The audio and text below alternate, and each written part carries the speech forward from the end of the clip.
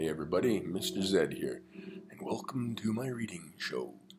The book we will be reading today is called Small Sister by Jessica Meserve. Let's take a look at the back and see if there are any clues that we can gather about this story. Will Small always be stuck in her big sister's shadow?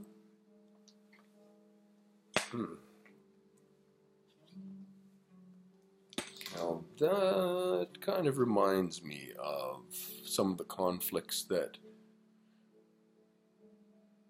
my girls have.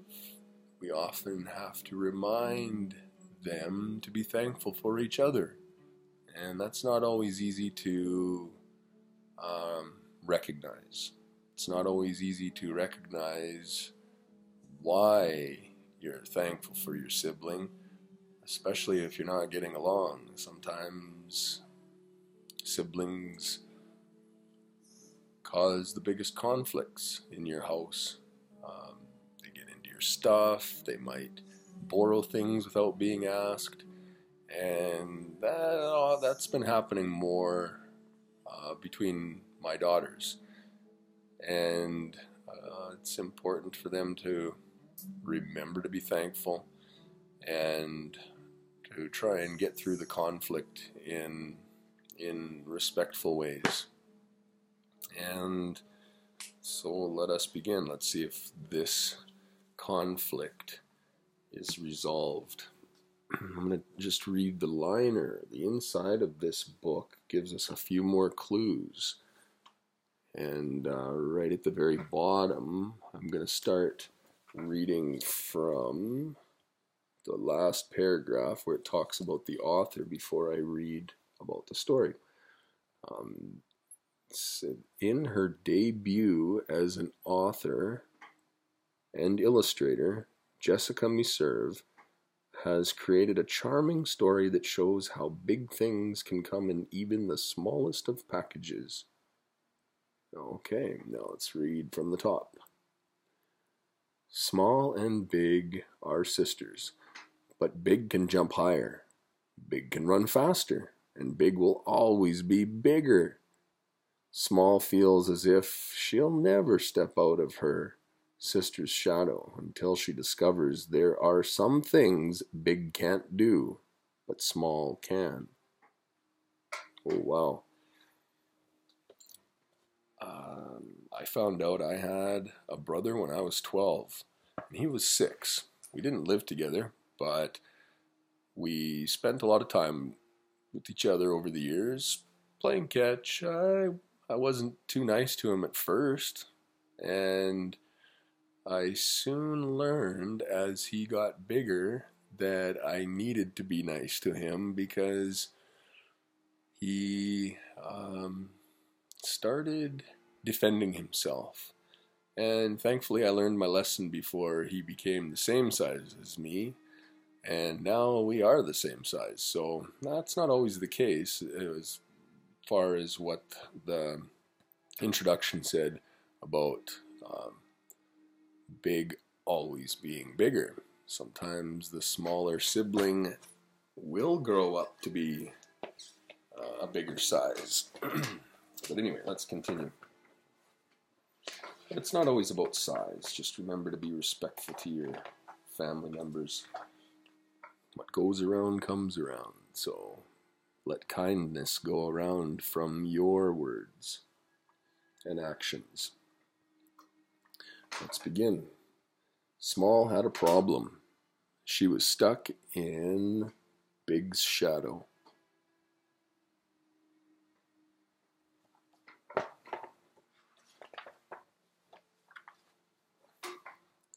Small tried to jump higher, but Big was bouncier.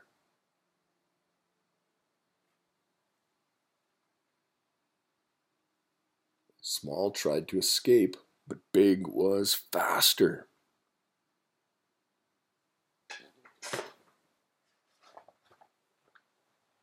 And Big always got the best presents.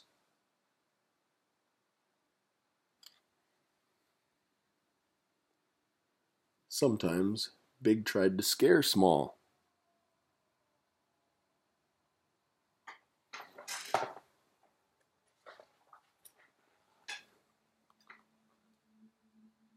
One day, Big made Small very angry.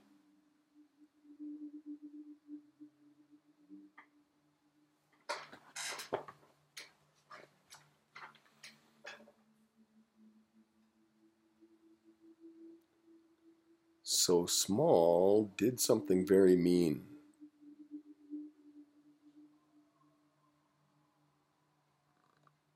Big's parrot flew away.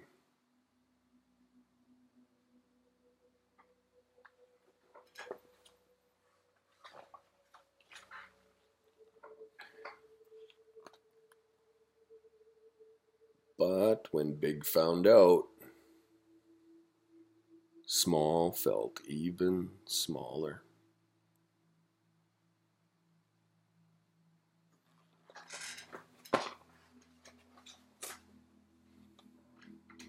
The next day, Small decided to leave. Nobody noticed.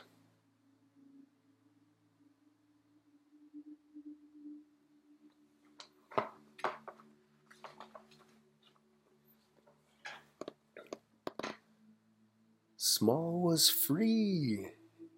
She tried to feel happy, but she was too lonely. High in the tree, Small saw Big's parrot. Low on the ground, Small saw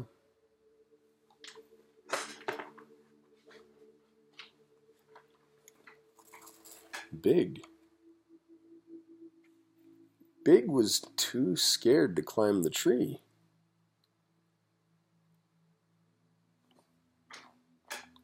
Small wasn't scared.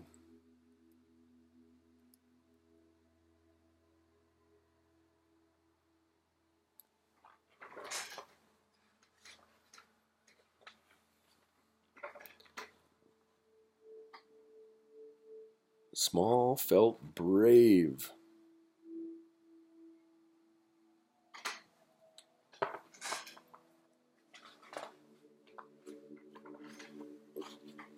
Small felt big.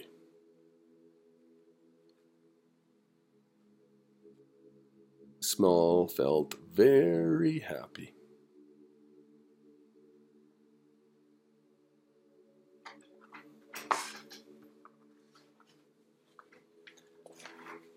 And best of all,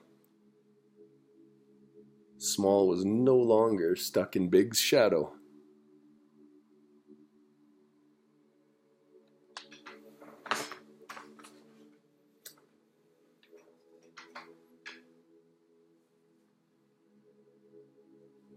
All right. That seems like a very happy ending. And it looks like Big even learned how to climb a tree as well, seeing that it wasn't too bad if you stay safe and within your limits. And it's nice to recognize the skills and abilities that your sibling have. And so just remember to look for ways that you can appreciate the other people in your family. All right, that's it for now. I hope everybody has a great day. And until we read again, I'll see you later.